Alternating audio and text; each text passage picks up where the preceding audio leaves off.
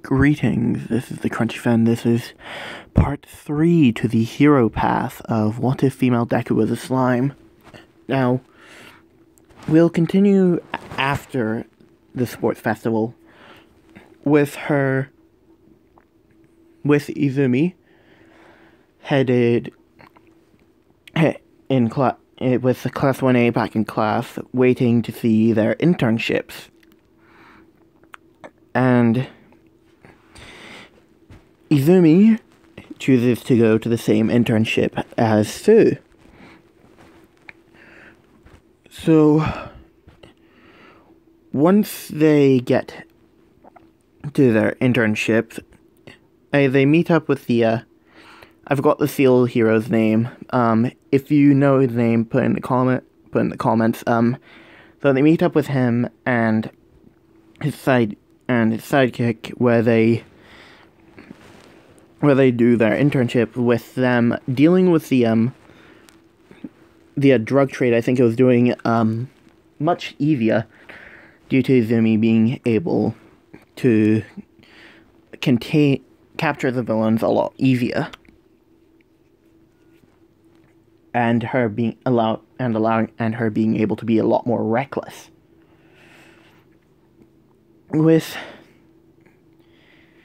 Izumi,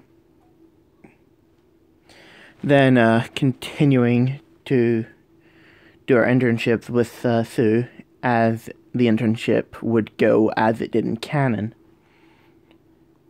And once they get back, now in this timeline, since nobody else was in Hostess City and nobody else knew about Ida ended up being killed by the hero killer.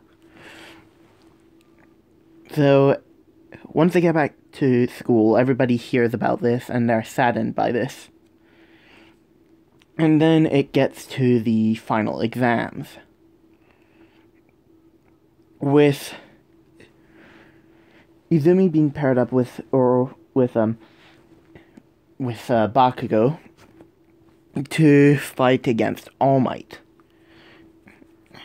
And it goes just about as it did in canon, except for All Might being flung into buildings a lot more often. And both Izumi and Bakugo end up passing their final exam, as everybody else's final exam goes as it did in canon. As I think next is the training camp, yeah. So once they get to the training camp, I'm very sorry if this isn't as good a quality as it usually is. I'm very tired right now. So as they get to the area where they normally are, they then meet up with the Wild Pussycats, with them being sent off the cliff as they were in canon. But this time they make it there much quicker due to Izumi using the water blade abilities, as she called them, water blades, to slice up all the monsters and make a path through the forest. As they get there a lot earlier in canon, they notice Izumi notices a young boy near the building at the training camp. As she goes up to shake his hand, as Kota would try to punch her, but the punch would go right through her, due to her body being slime, since it's pretty easy to punch through that stuff.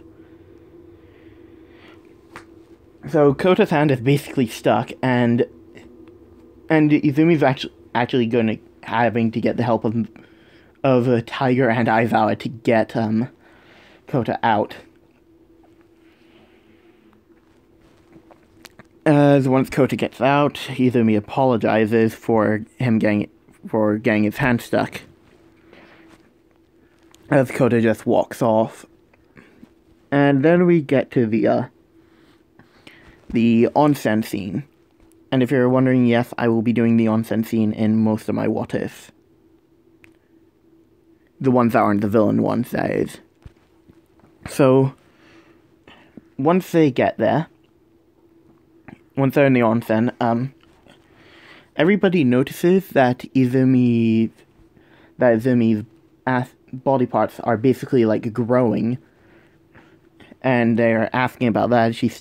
As she then says that her body absorbs water, so she can choose. So not choose. A lot of her body parts can grow, so it's mainly like the parts that are exposed to the water. So Mineta hears this as he starts immediately climbing the wall to see. And once he gets to the top of the wall, Kota is there to stop him, as he then falls back, as then Mineta falls down, as he did in canon, with Kota doing the same once he looked back as Mina was thanking him.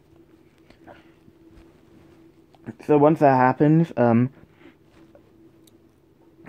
actually, in this one, since plot, Kota falls into the girl half, and Izumi ends up catching him, with her then taking Kota to Mandalay, as Mandalay then gives the little story about what happened to Kota's parents, with Izumi feeling sorry for him, and she goes to get something prepared for Kota, as she would. I think she would probably get him a nice gift, not hero related in any way, shape, or form. Just something nice, something nice in general. So I can't think of what she could give him. So you guys think about it. You guys could tell me what she gives him. So she goes and gets that gift for Kota, and then lays it by him and she leaves just before he wakes up, as Mandalay says thank you for getting him a gift, even as she then states, as Izumi then says, it's alright, I'm just doing what anybody should do in that situation. As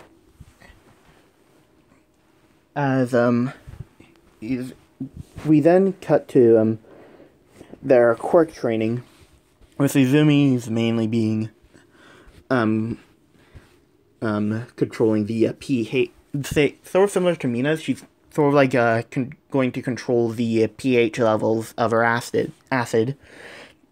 And for those of you who don't know, pH is essentially a scale on whether it goes to acid, neutral, or alkaline. So like acid is your stuff like vinegar and sulfuric acid, and alkalines are things like baking soda, and neutral is just stuff like water. So she's currently practicing on that, and practicing on how far she can stretch and how sharp her blades can be. And then we get to the League's attack on the training camp, and Izumi does know about Kota's little hiding spot that he goes to sometimes. So she goes there, and she sees somebody about to kill Kota. She then sends a blade right into Muscular's hand, and it pins him to the wall, with her then stretching her arm out to grab Kota and pulling him close. As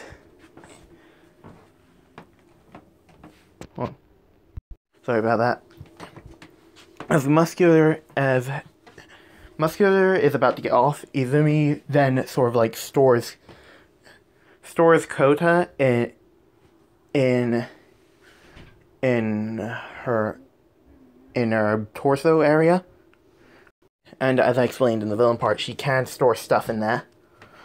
So she stores him in there for for safety, as Muscular then runs in for a charging attack, as Izumi then basically slashes all the muscle tendons that grew out of Muscular, as she then pins him into a wall, basically capturing him.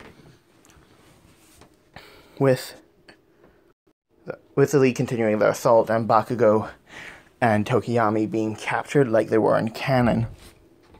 And that is where I'm going to leave it off. The All For One and All Might fight will be its own part, and I will see you guys next time.